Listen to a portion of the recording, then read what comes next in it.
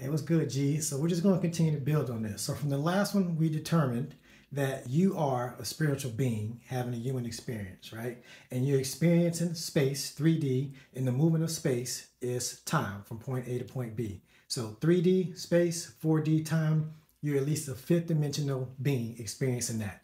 What's the proof? Can you have a body and be a body? No. And you can ask yourself, did your consciousness age or did it experience your body age throughout your life, right? So these are things you can look at yourself, and self-observation is one way to look at this.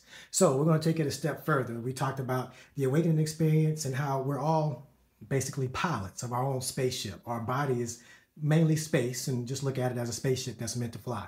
A lot of the spiritual beings that have gotten to these levels of consciousness are deified, and basically they're made to seem like they're the one and only, right? That's part of the belief system that is used to control us, to keep us below the clouds. All of the belief systems and dogma and things of that nature are in these clouds. The only way that you can find out if it's true for yourself is to go within, have your own experience, question, right? That's when you start to take off. This reality, they keep us controlled because they keep us on the ground. We're the pilots of our own ship. No one else can pilot your ship for you.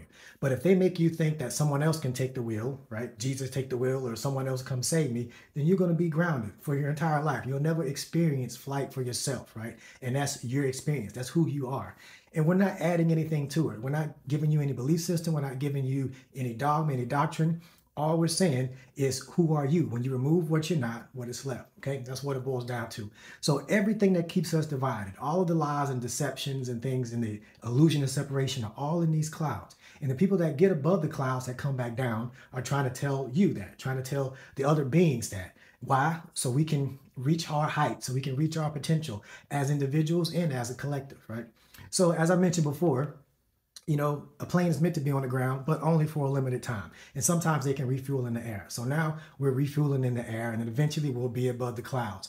But those that are already in the air, those that are flying, that are awakened or awakening, let's fly in formation and just be an example to those that are still on the ground and waiting for someone else to take their control, waiting for someone else to take their wheel, if you will, because you're the pilot of your own ship. No one has the controls. The controls are internal.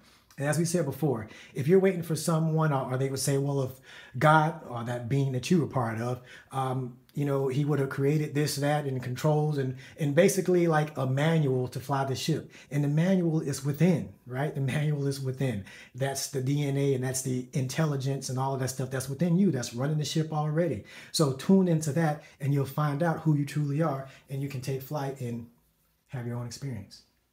We'll talk about it in a live tomorrow.